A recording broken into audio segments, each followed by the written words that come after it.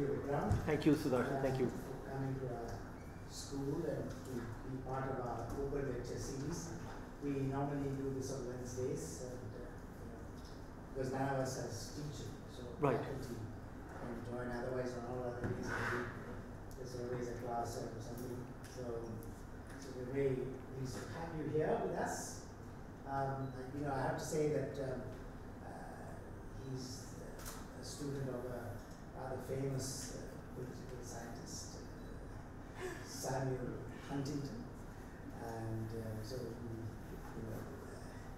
who got well known after clash of civilizations. I think you have to say, in fairness to him, the jury is still out. I mean, when you think of cumulatively a number of events, the ISS, IAS, and so on. There's something there. So you can tell us a little bit later what kind of a man he is. Oh yeah, no, I work closely with him. Yeah. He wrote another book called Who Are We? Brilliant. Although offensive to a large number of people, but absolutely brilliant. Yes. Very, very powerfully argued. Yeah. Called Who Are We? Who are we? Who are we? Americans. We have Vikram, who's worked for long years in the World Bank, and now out of the bank's harness. And he's offered to talk to us about the future of the right to information in India. Who did we want in particular? Rajdeep. Do you think he got the invitation? You can call Rajdeep. Yeah. He's specializes in. Oh, wonderful! He's not in our school. It'd be lovely to have him. He's in the School of International Affairs. Yeah, it'd be great. Wonderful. Available, and on this topic, he did a thing on how journalists use the right to information. Right. Particularly journalists in the vernacular press. Yeah, no, that's very, very important. Yeah. So, okay, over to you, Vikram.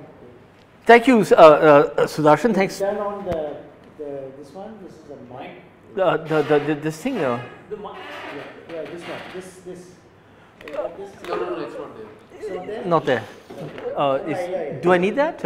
I mean, it's really quite a small. See, the thing is, you're being recorded. Okay. Here, the mic on is called. Okay. This just. Okay, great. Okay, so are we all set up? Okay, great, wonderful. So, Sudarshan, how long do I have roughly? We generally have this session till about 3:30, but we'd like some time to. Yeah, no, I certainly don't plan to speak for an hour and a half. That would be catastrophic imposition on all of you. So I certainly won't do that. I'll try to wrap it up in about 30 to 40 minutes. If you have a question in between, just jump in, because I can see this is more like a classroom interactive kind of session. So just jump in whenever you like. I've been working on the right to information for a long time, actually, because we had a program at the bank, which I created, and it was a program to promote the right to information across the region, and and in India, of course, but across the region. And it began actually quite innocuously in Karnataka many years ago when we were negotiating the development policy loan. What in those days, in sort of more bald language, called the structural adjustment loan. And Professor Chandrasekhar was the Minister of Information, and Krishna was the Chief Minister. B.K. Chandrasekhar. And they had a draft right to information bill, because in those days there was no central bill. And so the states were sort of adopting RTI, and it was a rather good draft. So we quickly incorporated it into our structural adjustment loan, our DPL, development policy loan, as these things are now called in bank parlance. And it became one of the upfront reform actions. So that was the beginning of our RTI program.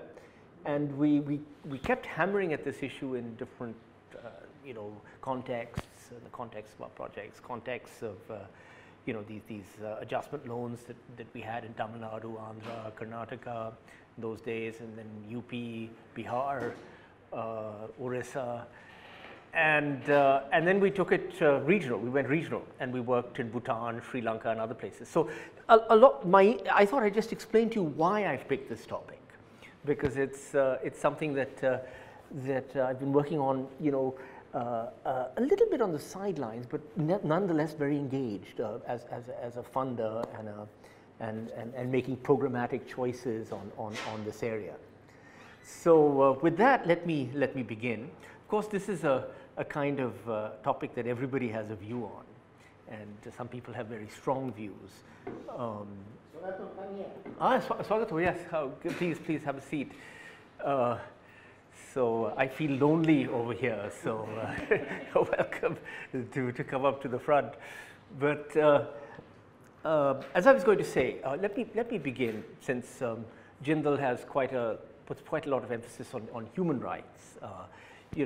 RTI was always thought of as a right, and that's not actually global practice. I mean, most acts up to about the US Act in the late 60s, the Canadian and Australian acts in the 80s refer to freedom of information. We also had an act called Freedom of Information. That's right, we did. That was the initial title of the act. And but I think at some point the Supreme Court, and I think this was in the 70s, deduced a right to information from the right to expression. So you can't have freedom of expression without freedom of information, because what you would express would not be particularly meaningful if you didn't have information. I'm not sure about that reasoning, because I think you're free to express yourself even if what you say is silly. But nonetheless, that was the logic. And I think activists like this because it was linked to citizenship, entitlements, and it conveyed the impression that information was not a favor that you could pry from a reluctant bureaucrat, but a right. And I remember having a conversation in Bangalore, actually, with the Secretary of Personnel, very revealing comment. And although we're being recorded, I assume that this recording will just disappear into the black hole of your archival system. So I was with Vatsala Vatsa, I mentioned her name, wonderful person. She was the secretary. And I said, look, you've got to push forward on the right to information. And she said, yes, but it's our information. Why should we give it to others? And there was that very interesting aha that went off in my mind, which was, in fact, what she's suggesting is that government owns that information. It's not the people's information, it's government's information. And why should we therefore give it out? That's a pretty, just utterly revealing comment. And 15 years later, 20 years later, I still think of that comment when I was a sort of relative greenhorn dialoguing with her. So many countries have made it a constitutional right: Bhutan, Sri Lanka, Nepal, South Africa, this kind of thing. But this sort of the later generation of right to information acts. So that's the context. Now, I don't want to get into a long discussion of the origins of RTI, because we already have a good sense, and I really want to focus on the future. But on the other hand, I think it is necessary to just highlight a few points. One is this intimate connection between RTI and environmental protection.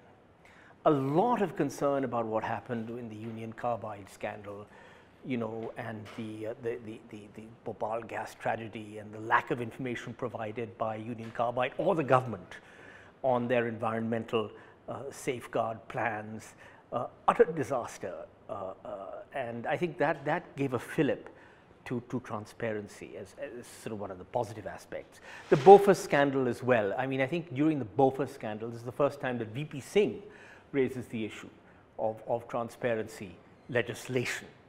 And, and then of course we know the story of the MKSS, led by Aruna Roy, and the attempt to clean up muster rolls, the public hearing movement. I won't go into all that.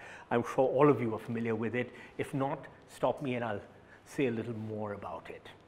And then you had a rash of state laws that spread across the country. Oddly enough, it was Karunanidhi who passed the first state law in Tamil Nadu in 1997. It was a law that had, I think, I might be wrong, and I fear this recording because you catch all my errors subsequently. Someone will go and say, oh, he said this, he said that. 27 exceptions. And but there was a right to information in Tamil Nadu. And no, it's all right, it's fine, I'm relaxed. Yeah. No, it's okay, sure, it's fine, it's fine. So there was this rash of laws, and Karnataka, Goa, Maharashtra passed a pretty good law under the influence of Anna Hazare. And then the Supreme Court basically ordered the government at some stage to enact an RTI law, because Jethmalani, when he was Minister of Urban Affairs, released all his files. Yes. And there was a hullabaloo, and the government said, how can you do this? And and so the files had to be unreleased, and it was very, very embarrassing for the government. And at this point, the Supreme Court got wind of this and asked the government to enact an RTI law. Of course, the BJP, adopted a weak law in 2002, a Freedom of Information Act, not an RTI Act, but it was never implemented. And then with the NAC, with people like N.C. Saxena and Aruna Roy on it, and Jairam Ramesh, Jean Drez, they got it through. And it was a fantastic act, I mean, in terms of the provisions. Of course, the bureaucracy doesn't like it. They find it very encumbering. But that's the broad, very broad brush story of RTI. It's not, believe me, there's a lot more to this than what I've said. Now, let me just give you a sense of the dimensions of this, because it is a big deal. RTI is a big deal. Now, and I'll get into more analytic stuff later, but I just want to get the facts on the table. There are, between 2005, 2017, my good friend Venkatesh Nayak spends his days, and I spent some time with him before I prepared the talk. I went over to CHRI, I spent 2 hours with Sanjay Hazarika and Venkat, especially Venkat, culled out all these numbers, and so these are accurate numbers.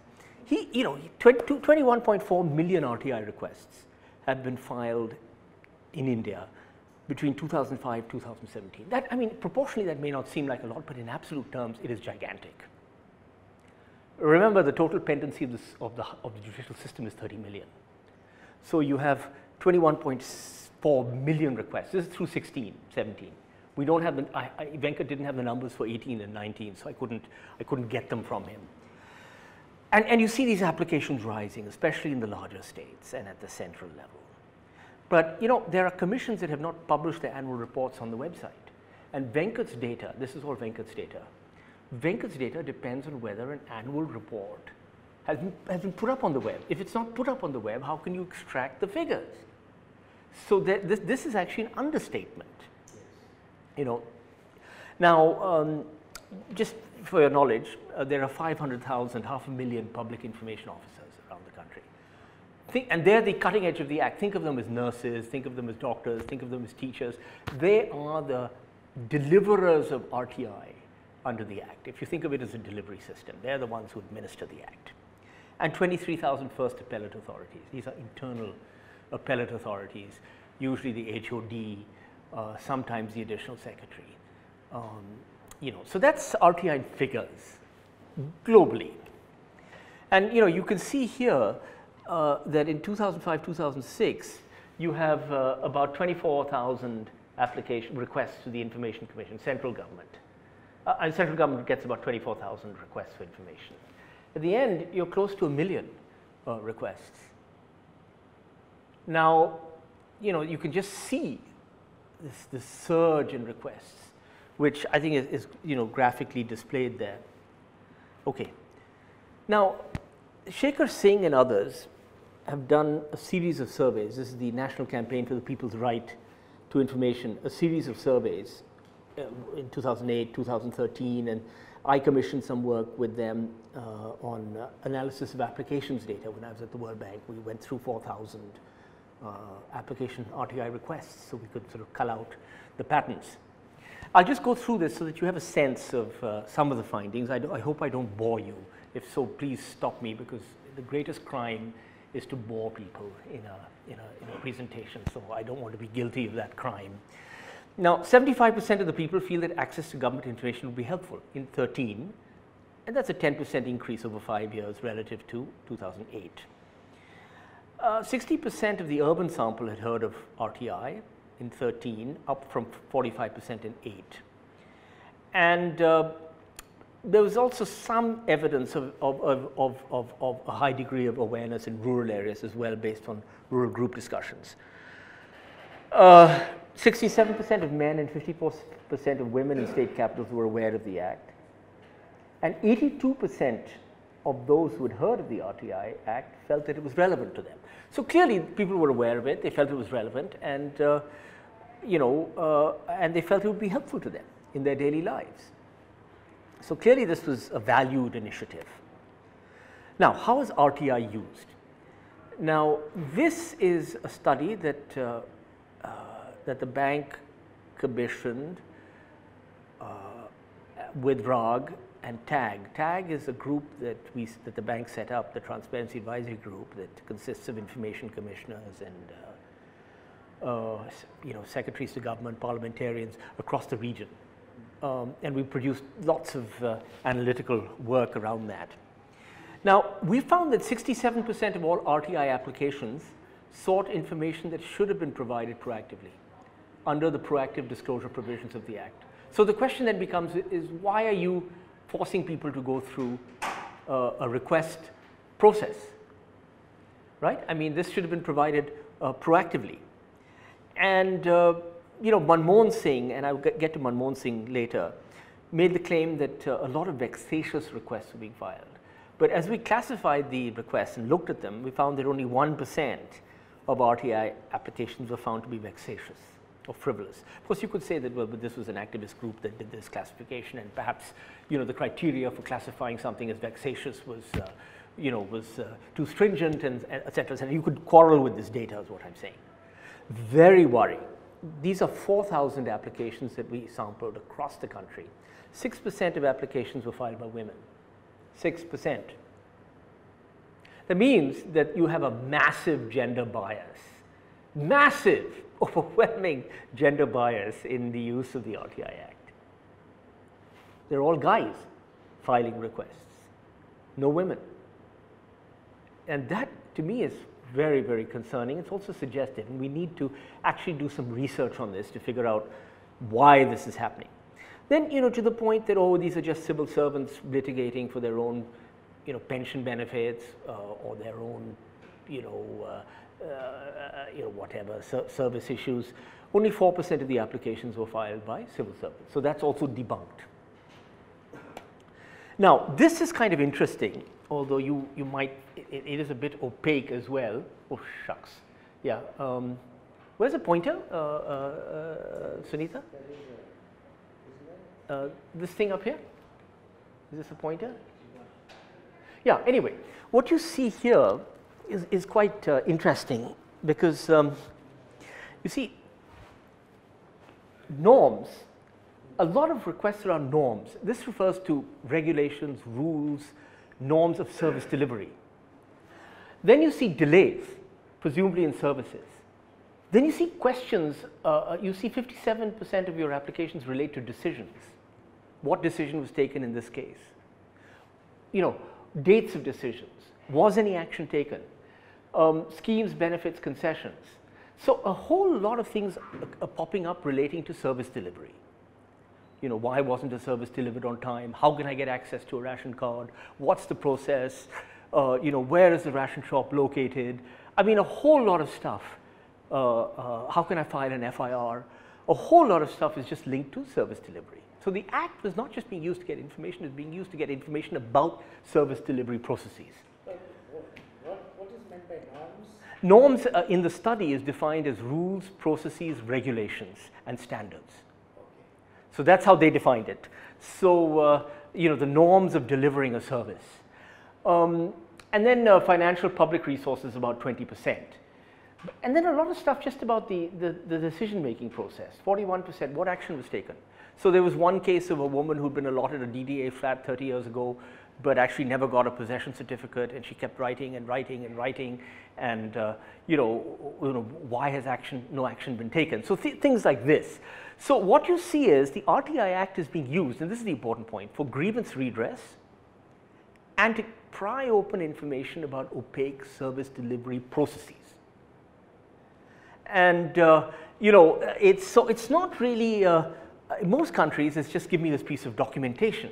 Here it's because there aren't other avenues to pressure the government on services or to improve the transparency of decision making. So let's move away from this. Now, I think I've given you a good sense of the ground. Now let's get into the sort of more interesting parts of the talk, but I did want to give you a sense of the lay of the land. RTI faces huge challenges today in the current environment. It's a 50-50 gamble about whether it'll survive in its current form. Now, shifts in the authorizing environment, and this is not just Modi, this also goes to Manmohan Singh. I mean, the politicians, once they realized what they'd unleashed, wanted to sort of put the genie back into the bottle. And there was lots of attempts to amend the RTI Act. Then there were technical difficulties. It's a little bit like the GST. You pass an ambitious GST, you can't really implement it effectively. It's flawed in design. So, there are all kinds of technical issues, records management, poor training of these 500,000 PIOs, proactive disclosure, just problems, gridlock in information commissions. And then this whole emergence of a privacy movement stoked by the Aadhaar question, where I think the government really overreached. Although I'm not an opponent of Aadhaar, but I think it's a useful initiative, but I think they really overreached, went too fast, and as a result got derailed. And then, troublingly, and again I don't want to blame this government only, is a general, our accountability institutions are in bad shape. And you can't rely just on RTI. If the whole structure is collapsing, or near collapse, you can't expect one element to prop up the whole rickety structure. So let's go into changes in the authorizing environment. Now this is Tony Blair speaking after he pushed Parliament to adopt the UK's Freedom of Information Act in, I think, 2004. And it's really quite amusing. Freedom of information, the three harmless words. I look at these words as I write them and feel like shaking my head till it drops off my shoulders. You idiot, you naive, foolish, irresponsible, nincompoop. There is really no description of stupidity, no matter how vivid, that is adequate. I quake at the imbecility of it. And then, once I appreciated the full enormity of the blunder, I used to say, more than a little unfairly, to any civil servant who would listen, where was Sir Humphrey when I needed him? We had legislated in the first throes of power. How could you, knowing what you know, have allowed us to do such a thing so utterly undermining of sensible government? Where is it? It's in his biography, is it? It's in his biography. This is after he was a big supporter of the freedom of information, and then of course it began to hit him in the face. And, and this is his response. Now our own Manmohan Singh, whom I do respect quite a lot and was much milder, but he's making the same point, right? We need to balance the need for information with the limited time, material, and human resources available with public authorities. Vexatious demands should not be allowed to deprive genuine information seekers of their legitimate claims on limited public resources. Very mild. We must also realize that laws over a period of time adopt themselves to changing realities as societal perceptions change, fine, blah, blah, blah. And most importantly, right to information is not a substitute for good governance. It has to support and aid the process of good governance. And that actually is a key point to which I will return at the end of the talk. What does all this add up to in terms of a change in governance? Have we really experienced a change of governance because of this? Or is this just a lot of hoopla and hullabaloo about nothing? So with our two mentors behind us, Tony Blair and Manmohan Singh, let me now get into the first threat to the Act. The first threat pops up quite fast. It pops up around the time of the passage of the RTI Act. And it's really very funny. The DOPT, without consulting anyone, puts up guidance on its website saying file notings are exempt under the RTI Act. You guys know what a file noting is? Who knows who can describe what a file noting is? Can you describe what a file noting is? Me? Yes, you. Yeah. No, not Rajiv, the gentleman next to you. I think wherever you there is, if I bring out a point that is officially recorded, and I do not know whether it is stored or. Yes, it is stored. It is stored.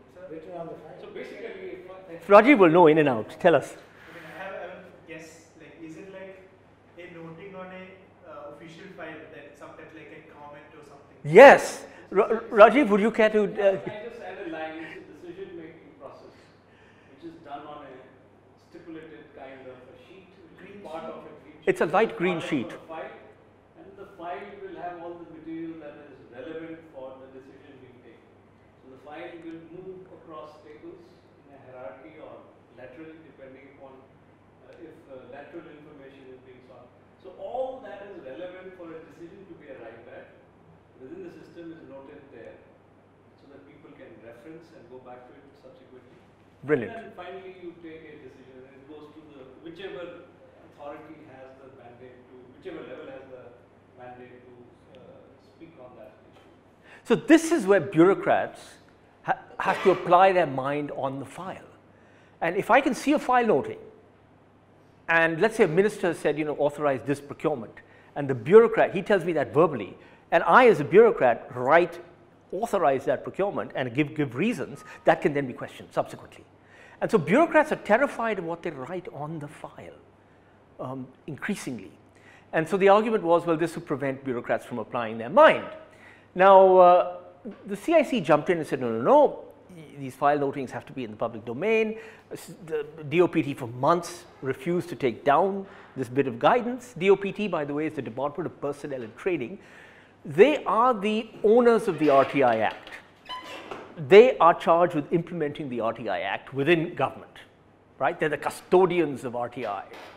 And usually what you'll see is a joint secretary with a deputy secretary, an undersecretary, and a section officer, but they have immense power. So finally, with a lot of hullabaloo, they took it down. And now people accept the fact that file notings are part of RTI. So that's the first attempt to dilute the RTI. The second was this whole fiasco that's still going on about political parties. Are political parties part of the Act? Are they not? And the Association for Democratic Reforms took a case to the CIC. The CIC said, yes, they're part of the RTI. Now, of course, I don't know what you all think of that. Swagatosh, do you think that political parties should be part of the RTI? No. Why? No, they're civil society organizations. They're not part of the state. Okay. Anyone disagree with that? Yeah? If there were public funding in elections and Yeah. so on, then there was a reason Okay. for it. Fair enough. You want to add to that? Not really. I mean, as things stand now, there's a very good reason for exempting political parties from the RTI. But I mean, if things were to change, if the definition of a political party were to be set, right, in very formal terms, then they would fall under the ambit of RTI, because then they would also be held liable for all the transgressions that happen during election processes, right? So the Election Commission of India and also the Law Commission, they recommended that the political party be included within the ambit of the Representation of People's Act. Right? So if that were to happen, then we could very well hold political parties to. And you know what? You're both right. Some countries include political parties under the RTI, and some countries don't. Some countries make the argument that you're making, Swagato, which is that, well, these are, ordinary citizens, forming a political party. Others make the case. It's a bit of a legacy problem here, because the Constitution of India didn't mention political parties. Right. The mention of political parties comes under the schedule which deals with disqualification for en masse defection. Yeah, defection. Schedule 10. So, till then, the assumption is that any individual can set themselves up to represent the people and offer themselves for elections. So political parties as an entity, as a constitutive element of the state, was not part of the framework of the Constitution. So in that sense, the argument is that there's always a part of civil society never in the state. So whereas the modern, I mean, the data understanding is a parliamentary democracy, the sine qua non of a parliamentary democracy. Precisely. Are the political parties. That is right. That is right. Therefore, there is a case to be made. That's exactly the argument the Central Information Commission made. You cannot divorce representation in Parliament from political parties. And the very government emerges from political parties. So they are clearly playing a public function. Plus the point about public financing, they do get subsidized advertising. And they do get other forms of support, including media access and other kinds of things. Yeah. So it's The not. biggest support is the offices that they are handed over in the Lutyens, Delhi. You know, each of the political Yes, parties. has a lovely And it office. just goes on for, you know, Yeah, eternity. yeah. So It depends on the This is number of public seats that funding. you get. This is public funding, right? I'm sorry? No, that depends on number of seats that you get and what. Yeah, but almost all of them have. No, many of them who lost the number of seats They don't and get it. don't have any seats are still holding on to their offices. yeah, absolutely. So I mean, so the case just went back and forth, and eventually this went up to the Supreme Court, and it's still being heard by the Supreme Court. But government actually quickly introduced a draft amendment saying parties are excluded, clarificatory amendment. But that died, it never went anywhere because there was again huge protests. This is all pre-BJP. So you can't hammer Modi on this. You have to hammer, you know, the DOPT, you have to hammer actually BJP and Congress. The Supreme Court exempted itself, that's right. They said, look, we're not part of RTI. Don't ask us about our assets and liabilities. Don't ask us about our appointment procedures. I mean, but you know, people are reluctant to criticize the Supreme Court, especially RTI activists, because, you know, if you have a juggernaut like the court against you, you're sunk. And the court has come up with some pretty good rulings for the RTI, although they've consistently made the point that they're not part of RTI, even though it's clear that they are part of RTI. And they ought to be part of RTI. That's a battle that hasn't been fought yet fully. And I think it's also tied up with things like the Collegium and the National Judicial Accountability Bill, which sort of collapsed, and this whole question of you know, judicial appointments. You know, we'll have to sort that out in a single package. So basically, these were the pre-Modi amendments. Now, this government was very sly, very, very sly. I must say, I must hand it to them. Because, you know, the bureaucracy is so opaque and complicated. Silence is not something that goes with them. No, but maybe it was a bureaucrat who thought this one up. But basically what they said was, you know, we want to make a distinction between constitutional commissions and bodies and non-constitutional commissions. And the RTI is a non-constitutional commission. Therefore, we're going to regulate salaries and emoluments through rules and not through the Act. Now, the odd thing is the RTI Act says that an information commissioner at the central level will have the same rank as an election commissioner. Let me ask you, what is the rank of an election commissioner? No. He's above this guy. No. He's above the cabinet secretary. You guys are public policy experts. What is the rank of an election commissioner? I think he's next to big, no? No, Supreme Court judge. Supreme Court judge.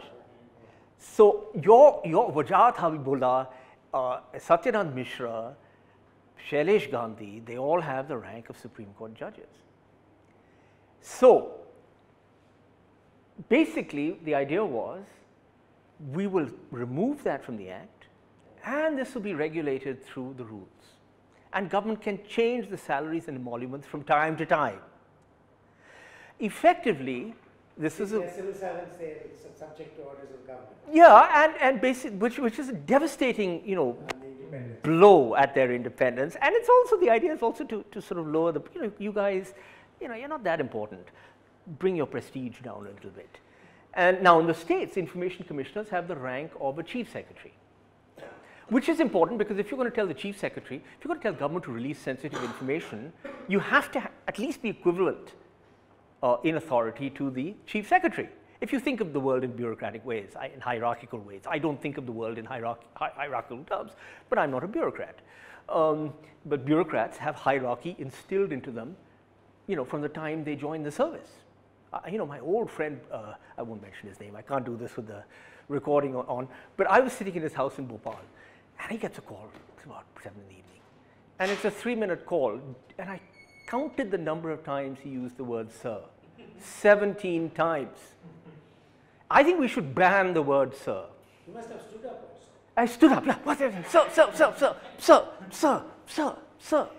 And I just said, you know, what are you doing to our people? You know, we want independence, we want autonomy, we want some kind of confidence, you know, entrepreneurship. Get rid of this sir business.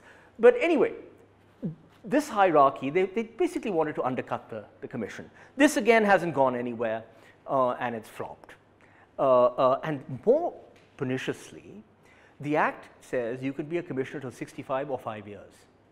This was going to be shifted to the rules, giving government the power to regulate the tenure of commissioners. Now this is getting serious. It's not just about parties or, you know, file notings. This is getting to the very heart of, you know, controlling the people who administer the RTI Act, who oversee it. You know, you're crippling an autonomous institution. Now, the challenge of proactive disclosure. This is what, you know, what we call in our sort of, you know, colonial sort of psyche. We love to use Latin words, suo motu. And actually, what it means, suo motu just means, you know, you've provided this information yourself. And but in most countries talk about proactive disclosure. It's not request-based disclosure. There are two kinds of disclosures. This is proactive. And you know, this is where we're doing poorly. I don't need to make the case for proactive disclosure, but it's up here. Basically, it reduces pressure on information commissioners because a lot of stuff can be just done proactively. Central Information Commission today has 23,000 cases pending and 1 million cases coming in a year. They're dying. They can't handle it. Some of these commissioners will basically collapse under the weight of their own files, die. So, you know, it's quite funny actually. So, I mean, the point is, what this shows is, on the one hand, it shows that Indians are interested in RTI, and the other hand, it shows a total flop of the machinery of proactive disclosure. We just aren't disclosing information proactively. People just have to ask questions. And, you know, budgets, procurement, schemes, critical. And especially, you know, we've done, the IMF has done good research on this. And I'll recommend some of these papers. How many of you are aware of the IMF's work on the impact of proactive disclosure on investment flows? Okay, there's a good paper on this. And basically, it shows that your credit ratings improve, borrowing costs go down, and investor confidence goes up when you have access to lots of reliable fiscal information. And this is a big issue. I remember, you know, when I was working on Mexico many years ago, you know, the Banco Central, you know, fudged their FX, foreign exchange figures, reserve figures. And there's a big hullabaloo, and, you know, money flowed out, and there's a big uproar. So, the IMF was not aware that this was happening, because they are supposed to be looking at these figures. they are the ones who they're supposed to monitor. Yeah, of course, they raised it. They raised it. But the Mexican government was thinking of another constituency. And those are Mexicans who they didn't want capital flight. And the peso was under pressure. So they started to fudge their data or not and release it in an untimely fashion because they didn't want to spark a panic. So there's all kinds of things going on here. So, and open data. And, you know, open data, it's pretty sophisticated because you can release all kinds of data sets for the private sector to mine and use and reprocess. And this data development industry, it's a huge industry. But for that, you need things like machine readability, don't use PDF files, the data should be alterable, manipulable, and advanced search engines, geomapping, artificial intelligence. You can do a hell of a lot with this. But, you know, we have a straitjacket. We have section 4.1, we have some fields, and bureaucrats just tick off the fields, and they put the stuff up casually. I say everything that is not exempt should be out in the public domain, and you should be able to search it using sophisticated algorithms that can be developed. And we should spark a data industry that relies on government data sets. But this is an ambitious goal. You know, it'll happen, but and one problem in that happening is that a lot of Yeah. They're very restricted. So there would be data which is available only in the line of 2012 or 2013. Yeah. Then there are large gaps, gaps of 5 years, 10 years, data is fragmented. So this kind of a data set is not really amenable to manipulation in the form of algorithms. No, that's the problem. So we have to, somebody has to instruct these people, that this is the way to do it. Now, shamefully, in 2008, 2018, the CIC commissioned a study by two former information commissioners, Tiwari and one other guy. And this is what they came up with. First of all, they sent out a sample questionnaire to 2,000 plus public authorities. From the commissioner, chief information commissioner, only 40% respond. Look at the cheek of that. You don't respond to a questionnaire from the chief information commissioner. 60% of you don't respond.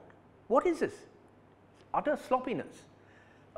It's a red flag right there. You don't even need to go to the results. Now, I go to the results and only 19% receive an A rating. 35% receive an E, fail, and the others are in between. And so 62% of the sample receive scores of less than B 5 years after the RTI Act. It's a disaster zone. Everybody just publishing their own stuff, there's no coordination, there's no attempt to sort of do the kinds of things I just mentioned, and we're all more confused than we were at the beginning. Now, what ails poor proactive disclosure? Records management. I remember in Bihar going to see the Secretary Panchayati Raj, and that was a boring discussion, utterly boring. And he was also not very smart, and frankly, I hope this tape is just disappears forever, or the rain gets into your tape. So, but anyway, Chatham House rules. Anyway, but what was really interesting about that meeting was not the meeting, it was climbing up the stairs to the meeting, because under the stairs were files out in the open, files and files and files and files, property records, this record, that record, government files, all over the gallowed, papers all over the place. This is Indian bureaucracy in 2018. Wonderful, fabulous. Now, how can you expect to proactively retrieve information with these sorts of records? You can't. And so I took 2 or 3 pictures of it. Unfortunately, I lost those pictures because I changed my phone. So I was going to put them up today, but then I thought, why do I want to be so nasty? So maintenance of information silos resulting in a jumble of data. Nobody's the wiser. And Nandan Nilekani in the Special Technology Projects Committee, you will know about this, Rajiv, proposed this expenditure information network that was supposed to track spending right down to the village level. Some of it has been implemented now. Yeah. The flow of funds from the center to the last mile. It's been tracked. You see, they've got this public financial management system run by accounts in the Ministry of Finance. It's pretty good. I think that's a big advance. But the thing, and because it tracks DBT and it tracks centrally sponsored schemes and all that. The problem is, I can't get into that database because it's locked, and so it's not open to researchers to study and cross-verify. So I would like them to open this whole database up, so that all of you can just jump in and start analyzing it, and that's something you could raise with accounts in the thing. We're doing pretty well on the OBI, 48 in terms of the country score at the central level, but at the state level, where is the discussion of budgets? Where is the pre-consultation? Where are the documents? So what is OBI? Open Budget Index.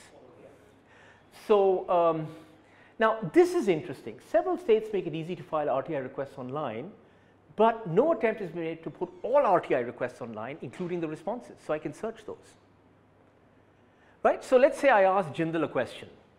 I ask you the question, we were talking about this, Sudarshan and I were talking about this earlier. Simple question, how much do you pay the Haryana government on property tax? RTI query. Okay, I've asked that question. Now somebody else wants to ask that question. They don't have to come back to Jindal or to the government. They can just say property tax Jindal. Reply pops up from the government and the first query. Similarly, so we don't have to repeat, reinvent the wheel. Now this is England. So can I just stop you for a Yeah. minute to share an anecdote? Please, please, please, please. back in 1998, I was in the Planning Commission and I was also coordinating the parliamentary questions which were being posed by the MPs for Planning Commission. Planning Commission at that time used to receive about 60% of all the questions asked by the MPs. It was a nightmare. Yeah. Because for the duration of the session, Parliament session, people did nothing but just answer the I know, I know. So I started an initiative to computerize the answers. I started that at Planning Commission. It's a good initiative. I also influenced the two secretaries, the Lok Sabha and the Rajya Sabha, to do it. But they were pretty slow. So while I was on that seat, this is what used to happen every week prior to the day the question was supposed to be listed. The secretariat chap from Rajya Sabha or Lok Sabha would call me up. Saab, ye question मैं पढ़ रहा हूँ. I hope everybody can understand. Yeah. ये बताइए जरा किस ministry को जाना चाहिए. He was a section officer, LDC kind of a person. And I used to give him my time because that actually reduced the number of questions coming to Planning Commission by almost 40%. So I would hit that. Yeah. I would say, yes, pucho. Then I would tell him on the, and there are certain criteria which allow you to allocate the question. So I knew that, understood it. And I would tell him, don't send it to Planning Commission because this question part A deals with RD. So send it to RD. And we devised an informal system which started streamlining it. But the fact that this was started in Planning Commission, it eventually led to cutting down the question by 40%. No, that's a fantastic example. And you need this kind of Yeah, explorer-based system yeah. to weed Absolutely, out you do. that. Now, this is England. Get answers from the government and public sector. It's a platform. You can file your RTI request. The RTI response comes back. It goes into the public domain along with your request, anonymized. And you can search you know, whatever. I mean, I think they've got 547,000 requests that you can search. And the responses to that. So, I mean, we're not such geniuses that we're going to think of unique questions every time. Right? What's occurring to Sudarshan will probably also occur to me and also occur to Rajiv Swagato. So, you know, and the Mexicans are the ones who actually started this. I won't say too much about this. You know, Plataforma Nacional de Transparencia. And this is, you know, after democratization, one-party state was kicked out, and you got a democratic government. And so, you know, what we have here is todas las solicitudes de información y sus respuestas de 2003. And this is basically. Hi, Rajiv. Hi. Nice. Thanks for coming. So basically, what you have are all the requests for information and all the responses on the platform, and I can just access it, play with it. If I want to ask, you know, what is the salary of a given official, I don't need to ask that of the government. I can just type that in, and the answer pops up. So you get the idea. The RTI itself doesn't maintain this database. No, we don't know. No. So many questions would be duplicates. Yes. Yeah. So they have to be weeded out mechanically, no? And they do a Xerox, they give you a photocopy thing. There's no electronic version. I mean, it's silly. I mean, we should do this. But you see what happens, that filtration has to be done mechanically. So it takes that much more time. Even questions are asked online, answers are not online. No, answers are not. No, the answers would also be online, but the process of filtering whether this question has been answered in the past or not is not done online through Explorer. It's done through a mechanical process. So basically, what you want is an open portal with all the requests, all the responses that is searchable, and that will cut the pressure down on these information commissions tremendously. You know, and so from a. Why isn't it done?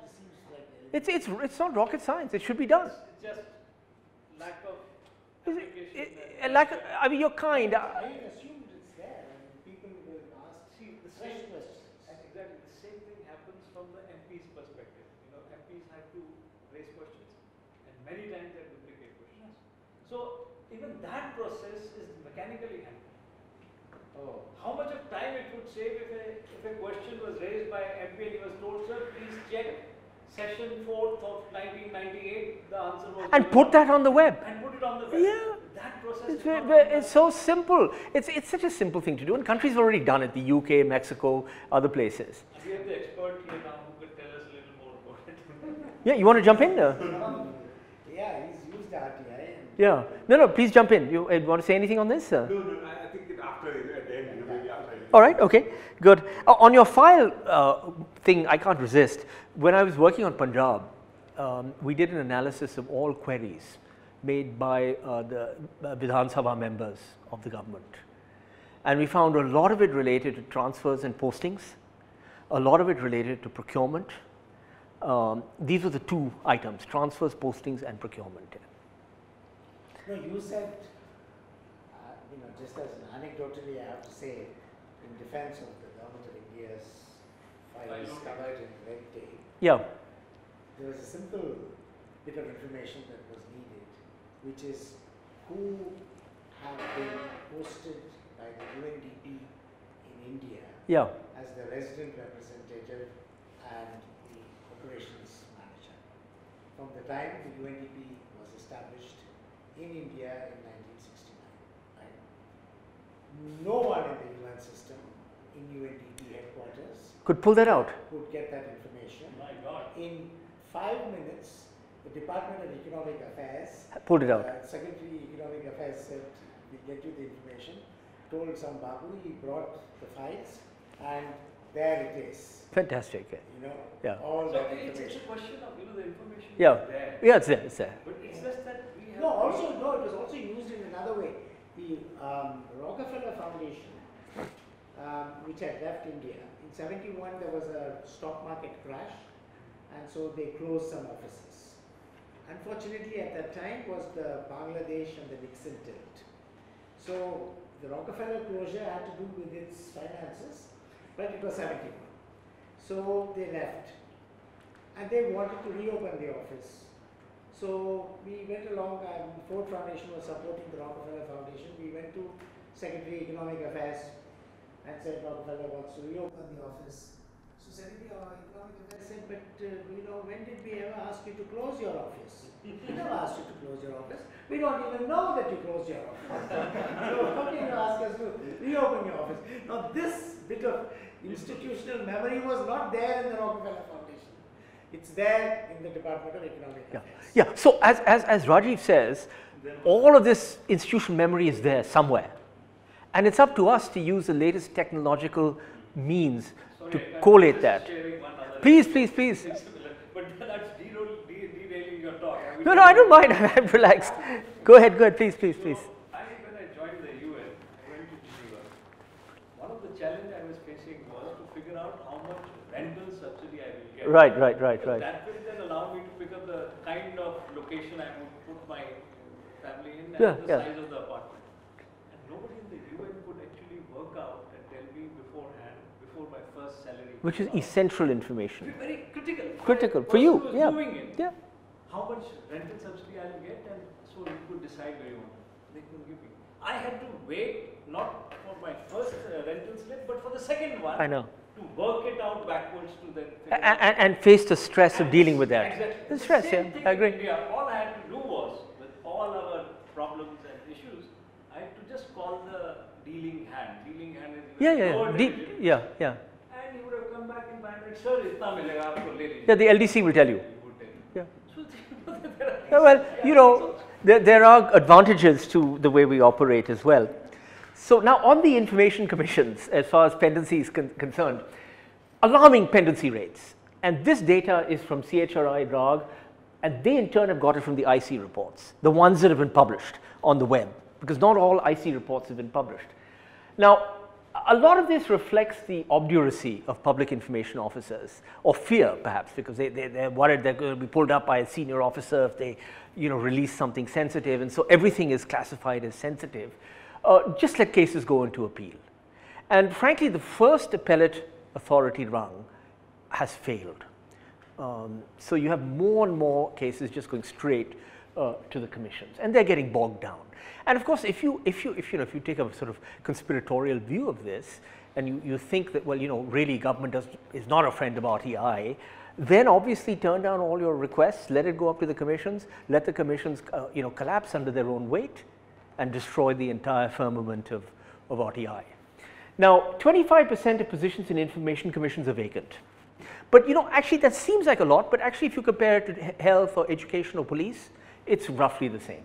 You'll see similar rates, 20 to 30% vacancy in police and in frontline positions, et cetera, et cetera. Of course, these are frontline positions. There are fewer information commissioners. There are about 153 information commissioners across the country.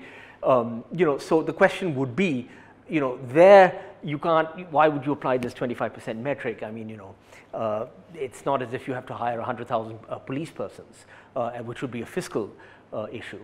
If were you to do that to increase the size of the police force. Now, this also is interesting. 90% of the CICs are retired civil servants, and 53% for the IAS. Little less pronounced, dominance of the civil services at the state level. 43% are civil servants. I'm not saying that's a bad thing, because civil servants at least understand the government. So it takes a thief to catch a thief, or a bureaucrat to catch a bureaucrat. So they can see through some of this. On the other hand, I mean, the argument has been made that that this is just a parking spot. I remember joking with Shekhar Singh the other day. I had lunch with him. Shekhar is this wonderful man. I don't know if any of you know him. But I said, all you've done with these massive efforts to promote transparency is that you've created a wonderful parking spot for retired bureaucrats. Fabulous place. Park them. They get, now with the revised scales, Supreme Court judge, 2,25,000 base salary, dearness allowance, and perhaps a flat and a car, etc., etc. And but that's a bit cynical. Frankly, I think I'm being too cynical. Commissions have failed to implement the penalty provisions. Why are they not implementing penalty provisions? There was a calculation that in terms of foregone revenue, that the foregone revenue of this is about 300 billion rupees. Now I don't know if that, 3 billion rupees. 3 billion rupees is the lost revenue. Now, these are figures put out by activists, so you have to take them with a pinch of salt. But these are activists I trust. People like Shekhar, people like Venkat. I mean, these are solid activists in the RTI space. So I can only quote this. And if you look at the cases, there are lots of cases where penalties could have been applied, they were not applied. So the logic is if you don't penalize, they're not going to respond. On the other hand, if you penalize, you might get the whole bureaucracy up in arms against you, and then what happens? Several commissions haven't published their annual reports on time, and UP and MP have never published their annual report online, ever. Ever. I mean, so what do you do with a government like this? Now, this is the pendency rate. I was having a little bit of trouble doing this table, and the data for the Central Information Commission, I just couldn't get it to come onto the screen, onto my graph. But the Central Information Commission has a pendency of 23,000 cases at the moment. So this is annual or cumulative? This is cumulative. It's cumulative as of 18. So, Central Information Commission is 20,000 plus, UP is 40,000 plus, Maharashtra 40,000 plus. These big states have problems, and in the CIC, Odisha is going up. Bihar is undivided Bihar. They don't ask any questions. What? They don't ask. They've given up. They've given up. I think they've given up in Bihar. Yeah. It's like 50 rupees. It's like the crime rate in Haryana is the least. Because FIR doesn't get lodged. The crime rate in reported crime, registered crime in Haryana is the least. It is the most peaceful state in the country. That's right. Because the highest in Kerala, where they've undertaken police reforms, where you can actually register a FIR on the phone. So, It's crime infested and there is no crime. yeah, I mean, these figures are only as good as the annual reports. And this is an important point, if I might say so, because I've had lots of quarrels with commissions because where do they get their request data from? They get it from the line departments. Where do the line departments get it from? They get it from their field offices. Some of them have online systems, others don't.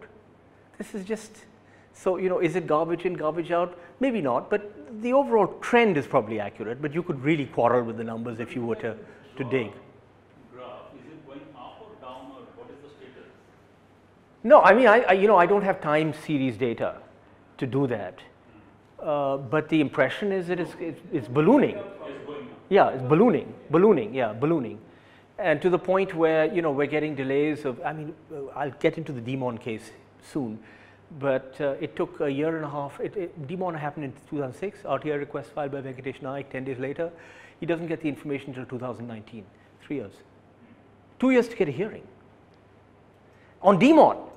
So, I mean, the commissions need to fast track some cases that are of public interest, you know, with, you know, Venkat had to wait a long time. Now, you know, the other challenge facing RTI, and I think it's less of a challenge than we actually think, is this whole privacy question. But the RTI activists and privacy activists are at each other's throats. But I think there's no contradiction because, you know, basically we want the state to have less access to our information as individuals, and we want to have more access to what the state holds. So these are two sides of the same coin, in my opinion, right? So, you know, the state has been exceptionally intrusive with Aadhaar and other kinds of data, exceptionally intrusive and demanding of extracting data for governance. So this clearly needs some regulation. The Supreme Court, there is an exemption for privacy in the RTI Act, unwarranted invasion, and the Supreme Court has in fact been pretty tough. They've said that disclosure of personal financial information in the case of an ordinary citizen to a third party, to another individual is not allowed, whether it's an assets, liabilities, or a, you know, whatever, a tax return. You can't ask someone else to furnish that under RTI. So that's pretty strict. Also, examiners and you know, interviewers. You know, they've said, well, names of interviewers will not be disclosed, names of examiners will not be disclosed, because, you know, of course, this doesn't happen to Jindal, but you know, if I fail someone, maybe the student will come after me and, you know, do something bad to me. So this was the logic, and this came out of a case in Bihar, where you know, they wanted to know why, you know, people from the, you know, state, you know, the Public Service Commission wanted to sort of just basically, you know, find out why they hadn't got the job. And they wanted the names of the interviewers and the examiners, and the court said no. You can have the sheets, but you can't have the names, because they worried that these guys would get bumped off or whatever, or some bad thing would happen to them. So now this new data protection or Sri Krishna report is a fabulous report. You should all read that. I went through it. How many of you know about the Sri Krishna report? Great, fabulous. It's a great report. I mean, he's done a terrific job, he and Sri Krishna and his team. Basically, you know, this is standard stuff: right to correct information, right to access it, right to be forgotten, accountability of data fiduciaries to data principals, that is us, you know, sharing of information to third parties. We need this badly. I don't think it conflicts in any way with RTI. The only place where you may have some question is the scope of personal information. So, you know, sensitive personal information would include things like passwords. It would include things like financial information. It would include things like medical information, health information. You know, it might include your employment history. So there's certain things that, you know, where this exemption might be a little bit widened, but it's well worth paying the price for a proper privacy framework. I don't think it's a problem. The real problem, in my view, is state surveillance. To me, this is the real elephant in the room. I don't care about this other stuff. I think it's fine. The state surveillance is the problem. Now, I'm going to China on the 28th. Actually, I'm going on holiday. So I'm heading off to Xi'an and stuff. But they have this, you all know about the facial recognition technology that they're using, right? You know, they have this massive database of citizens with photos, et cetera, et cetera. And, you know, if, you know, I'll enter the airport, they'll take my picture, they'll have my fingerprints, and it'll go into their database. I'm walking on Xi'an, you know, suddenly I fancy, you know, I do something wrong. They can immediately pick up my photo, match it, and send someone to the spot there. And it's happening. There's a Chinese criminal who'd been on, you know, on the run for a while, and but he had a fancy for the opera. So he turned up at the opera, and was picked up at this. You know, his face was scanned while he was entering the hall by the security cameras. And as he was leaving the opera, police were there to arrest him. So think. Various countries in the football matches and the Yeah, SW. yeah, this is mass scanning. Now, I have no problem up to a point, you know, because it's uncomfortable, but there is an issue here. You know, with our Aadhaar card system, you have the technology to do this. And we don't know. It's already happening, and we don't know where this technology is going to go. And, you know, the MHA, what? Police has a pilot project in various parts. Yeah. So one of the projects which is happening in Basant, Bihar. Yeah, that's where I live. Yeah. So Yeah. all the posh people in there. So I'm not a posh guy, but you know, maybe my father was a posh guy. But, yeah. Is that all the crime or anything which is happening in Basant, Bihar, they are plotting it to the slums right next to that. That's right, So yeah, the idea is that this is where it is coming, and the idea is to predict. That's right. The experimentation is going now is that to predict, you know, when the next thing will happen and where to go and Yeah, and the police love this stuff. They love it. But the thing is, we also have to put real limitations, and this is what privacy does. It says, oh, all right, now our surveillance rules are quite loose because in practice it's very easy to get a surveillance order or an interception order. But these laws, what they do is they say your surveillance is limited for a period of time for a specific purpose, and it is actually monitored by the judiciary and parliament. But will our parliament actually monitor? It's not clear. But you know, the privacy law will put some limits on surveillance. But with this sort of technological, you know, sort of barrage of new technologies, this is going to be a major challenge, and that's what I'm afraid of. And yeah. Yeah, argument of the government is that if Facebook and Google can have this information, why can't we? Yeah, two wrongs don't make a right. I would say regulate Facebook and Google effectively. I mean, that's my response to that. Government, of course, will make all sorts of arguments. And now with, you know, the horrible things happening, you know, look at Sri Lanka, the hand of the security apparatus it has been strengthened. And I'm not opposed to that. We do need some monitoring, but, you know, with some checks and balances, you know, because, but anyway, so overall, I think privacy is not a huge threat. I think it in fact complements the RTI, although there will be some tensions over the definition of personal information. That's my take on that. Now, just to wrap up, and feel free again to interrupt. Basically, RTI can work well only if the overall accountability environment is favorable. It can't work well as a standalone initiative. Somebody has to listen to your query. Now, one of the disturbing things, as you know, as you see, if you look at accountability institutions, I mean, this 35 million pending judicial cases. This is like, how on earth can you live in a country? It's amazing that we're not all jumping on top of each other and killing each other when you have a judicial system that has 30 million cases pending. Court cases justice takes 10, 15, 20 years to deliver. I mean, you can't have this. And to me, that's the most serious accountability problem that we have. It is with the judiciary, it's not with the Modi government. It is squarely with the judiciary. Now, this Lokpal business, I was never a great fan of the Lokpal Act. I think it was just too bureaucratic and cumbersome and you know, could interfere with decision-making processes. Nonetheless, they didn't bother to operationalize it. Right to public service legislation has been scattered. Now, in this environment, if RTI commissions fail to perform to expectations, they become part of the larger problem, not the solution. And that is a big issue. Now, where do we go from here? Basically, civil society and media engagement has been very positive on the RTI. That, I think, will continue. I think the courts have come up with some great rulings.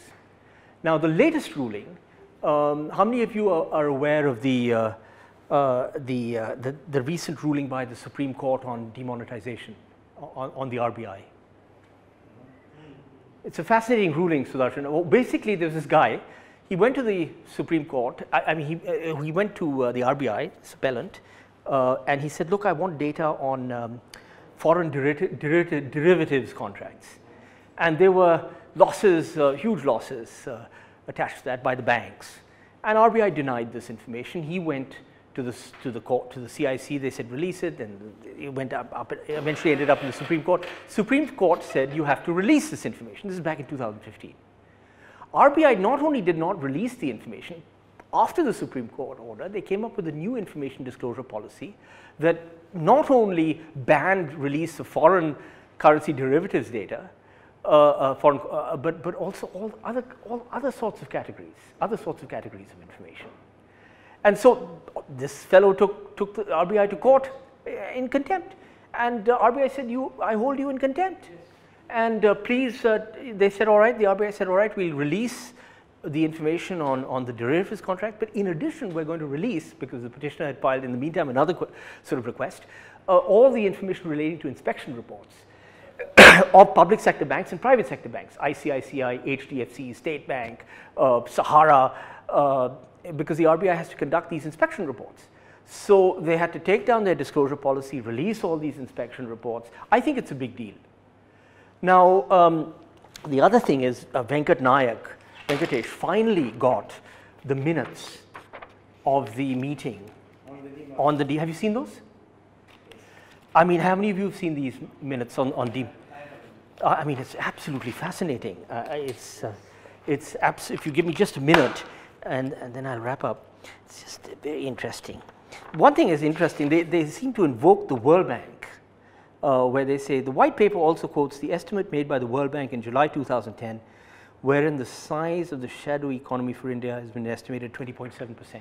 I don't know if we ever did this estimate or where we got our data from. There was a white paper brought out in 2012 by the Finance Ministry Department of Revenue, where an attempt was made to re-estimate or revisit the size of the black. Yeah, and they pinned that on us. Yeah. I went through that paper before it was released. Yeah. There were 3 estimates made, and they varied between about, if I recall, something like 16% to 32%. Yeah. So there were 3 estimates.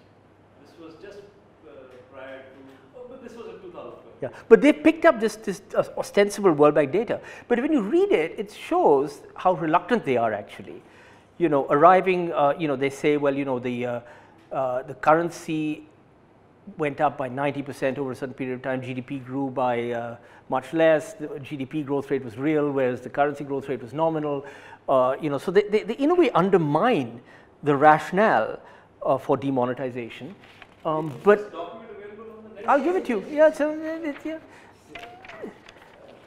Here it is, the minutes, and I'll give this to you when I leave. I have a copy of it, no problem. The board considered the memorandum and after detailed deliberations decided in the larger public interest the balance of advantage would lie in withdrawal of all legal tender. I mean, it's a stunning document. It took Venkat 2 years to get this, 5 hearings. RBI didn't turn up for some of the hearings. And finally they said, all right, here are the minutes. And what can I say? So basically, the commissions and the courts have done a great job, in my opinion. I mean, I hats off to them on this. The attacks on RTI activists, very sad. 311 incidents over 15 years, and about 56 deaths, 51 murders, and about 5 suicides. And so CHRI has set up this house of shame, and it's going to be a kind of internet space where they track this using Google alerts and mining the English language newspapers. The vernacular, they need to mine that also, because you'll find that the number of assaults, threats, all of that goes up. And it's not just a matter of the numbers, it's also the salience of the case. A lot of this will involve the property mafia and this mafia and the sand mafia and all these mafias, and it is risky to take these characters on. Now, the possibilities of technology also mean that we can disclose information more proactively. I think that's where we have to go with RTI. But possessing information is not enough. You have to be able to actually enforce accountability and change governance. And I'd like to end with this, because when we looked at the earlier slide where we analyzed the applications, I'd like to repeat that study now and see where we are. Because if in fact a new study shows the same patterns, we haven't learned anything. Because what it means is that RTI is a palliative. I want to sort out my problem, I want to get this bit of information, I want to put pressure to extract something from the system, I file an RTI request, it works. Has the system changed? No. So, you know, Modi in fact, and I think he's correct here, you know, at the beginning of his term he said, look, you know, with RTI, government officials need to analyze these RTI. He's got a good governance mind. They have to analyze these requests and they have to figure out what the problems are, you know, problems that leap out from these requests, and then fix the systems. So let me end with that. I mean, to me, RTI is just a symptom, and as we analyze that, we figure out, you know, that is the basic. yeah, what ails the system, and we fix those systems. China wanted Okay, yeah, training thanks. in the Bangalore report Yeah, how to do it for local governments. And I said, why do you guys want this? They said, for local governments performance, we rely on reports from party secretaries. And there is a risk that they may be very subjective. The party secretary may not fairly appraise the performance of the local government. And it's good to have this objective measure where citizens are responding, and therefore we want training in how to use the Bangalore report. Because if the results are negative, we throw the lot out and replace them with new people. Now, in all the years the Bangalore report card has been coming out, not a single official of the Bangalore City Corporation who's been condemned year after year for underperformance and neglect of duties has been changed. It has had no consequences, and this report is in the public domain, and it's an objective report. The Chinese value it for its objectivity, and we have no, it has no consequence. It produces no governance result. right, exactly. Where's the governance result? So this is the question I'm asking. The problem is the mindset of the government is that this is not my report. It's coming from a civil society organization. So I don't have to do anything on it. Just Yeah, that's true. But then even when it comes from, one of the reasons why when we started the state human development reports here, I insisted it should be done by the government. Yeah, yeah. The UNDP said, no, how can it be done by the government? It's a report on the government, and the performance of the government should be done by an independent agency. We said, no, we can get our governments to use independent people to do the report. But unless it is a government report, it will have no consequence. Nobody will take notice of it. So Amartya Sen may write what he wants, but it's going to have no impact on governance because it's not an official report. Yeah, that's right. So that's something we said, but still, I mean, how do we solve the problem? What's your take? Percy, please. Thank you very much. Sorry, I didn't know about the talk. And this is, I think sometimes we get swamped with email that we miss something. So thanks for inviting me. But I think I'll compliment what you said rather than challenge. One, I think the interesting thing that is happening is with regarding to the government agency. They are maliciously misinterpreting the third-party exemption. That's true. That's a good point. Yeah. And so previously, when one went to the Ministry of Home Affairs website, they just put up. They did not do any additional synthesizing of the RTI applications. They just put any application they received, and the response by the Home Ministry was made available on the website. Now, if you go to the website, you need to have the criteria of that. So the name of the applicant, last name or file number or RTI registration or subject. Only then you can click and you will get that. If and that is, I think that's part where about duplication. I think this habit has become ingrained that if anything contains a personal name, let's apply this third party information. Because so what they are saying is people have made an RTI application through a ministry. If you ask, can you tell me which are the applications you received? Immediate response standard is that contains third party information, denied. So Home Ministry for several years did do where they just said, okay, this year we received this many, they just put the copies there. So I at that time I kind of downloaded and kept a lot of those applications to look, but where applicants' information was there. Yeah. Applicants' information regarding to the but now this third-party exemption has been really I think misappropriated. Part of it I think is since almost 10-15 years now, right? Yeah, 15. Which is the public information officers actually have no training. Nowhere, whenever I make any application, I ask them like, did you by chance have anything about training or how to handle it and all? Zero. And like only in the first couple of years, UNDP provided some resources. They did a 3-year project where training was supposed to be done. After that, nothing. So there's government has and there seems to be willingness, but this lack of training means that everyone wants to be safe.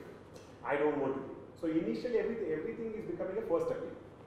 So similarly, my experience is that when I get an automatic, almost like a regular any rejection, I speak, I call up, right. The first step, and then when I explain, then they say, oh, okay, they do the follow up and then the issue. But I think this first level is something that needs to be ignorance rather than because that's not their primary job. They are all section clerk or whatever. Actually, this is an important point. The PIO is an additional charge, and that's a very important point. Yeah. The person who is not required anywhere else is given this kind of. Yeah, yeah. So you shouldn't attribute maliciousness when it's simply stupidity. Yes. I think that's a good point. Yeah. Inertia, it's all that. And now the physical, also things are becoming. I think this might be in specific ministries where entering to offices is now become a big problem. Oh, it has, yeah. Which I think, and maybe at least central government can be, said that they have an online portal where one can easily, sit at the comfort of your desk and submit. But they are also doing this physical barriers of even going to an office. Yeah. So once you say, my purpose is to do an RTI, then the way your mood or whatever, they actually throw obstacles before you reach that office. Oh my gosh. They will not disclose you, who is the public information officer, where of their office might be. Then each level they will ask you, what is your purpose? So from the main gate itself, now I'm finding you have to use other names and this and that to actually get into. Yeah, and you're willing to do that, but most people will just get put off and leave. But at least the central government has the RTI portal. So that is still. The second thing I think which is interesting about the reported cases, and I think this has been the case, which is about the effective filing of RTI or of FIRs or not, is again I think with the consciousness, and initially data will do that. Initially scholars doing RTI found that the perception of corruption increased after an RTI law was adopted in different countries, and then it was actually tied to more reporting of. The third thing I think I agree with you, which is about utilizing it, and the recent work that I've done, which focused on how journalists have been using RTI. That's a project which the university has supported me to do that. And there, I think there were some interesting findings that I wanted to highlight because there's an opportunity here. Great, please. One is with regard to people in the different sectors and levels of government. What they are doing is they are also they have information, because even before RTI, people would leak information from government, right? There would be journalists who would have access and other things. Or is that what they are hinting at? Is there is something, you file an RTI application. Now this is means that people should be one it would help to have contact, but the other part is also people should know where to look for information. And that means we need to understand, how is a decision made in a particular, even it could be a small department. Or, for example, if if you go to a district collectorate, each task, ultimately is signed off by the, the magistrate kind of level. But, they is there that, section signature, then they will sign automatically. That means, we know where. But I think this understanding, needs to be developed about, government or, governance at different levels. That is, they all have a trajectory. And I think you would have had experience also being in the government, and that I think needs to be also understood, because who holds information, who generates that first because what is happening is a matter like say demonetization. it entails a lot of different ministries and bodies in the government. But somewhere someone initiates a file. Now, it would be ideal if you know that, because you can ask them and they will get whatever. Because once it crosses them and goes on to the next one will say, it did not originate from me. I did not create. I need to seek their permission to disclose. And I think that is something we need to understand about the decision-making processes also to make effective RTI. The second thing I think is with regarding to even in the judiciary, in the journalists and all. And when I interviewed, a lot of people actually don't pay good attention to information available that the government even makes it proactively available. We interviewed over 50 odd journalists. We targeted the top 20 newspapers by circulation media. So not just English, and Hindi, but across, Telugu, 3 Tamil, 2 Malayalam, and 2 Marathi and whatnot. When we asked him, like, do you look for information available in the, any website? 3/4 of the respondents said no, we don't look. So there is some information. It's not that there is not, but even what is there, is not being utilized. So if you gather that, build a case to ask a better question. Because if you just ask, data about this, because RTI clearly states, government has no obligation to create information for you. If it has to disclose. And many times these officials say, we don't have the information that you asked for. They will have it in other shapes or forms and somewhere else. But they have no obligation like this, how many requests have you got? They don't have an obligation to create that report and whatnot. Right. But if you know for a fact that X department creates an annual report in which such information might be there, your RTI should be that specific. Saying that, can you please share that, and it's very generous. They will be bound to disclose, because if they say no, it's essentially wrong on their part, and which can unravel.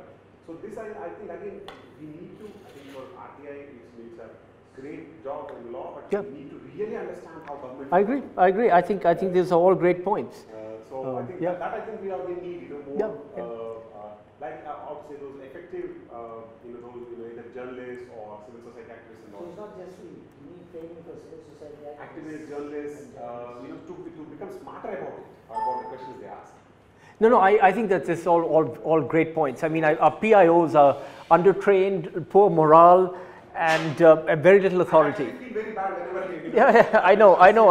It's very sad. It's very sad. And this third-party issue that you raised, I think that's also true, that they've been very lenient in disallowing requests using the third-party exemption. One thing on the third party is, government when government possesses information about companies given to it in confidence, there's a section 2F. I think it's section 2F that allows you to seek third-party information from government directly. And that has lots of implications for the environment, for industrial regulation, and other kinds of things, which I think is something worth probing. But basically, I agree entirely with what you said.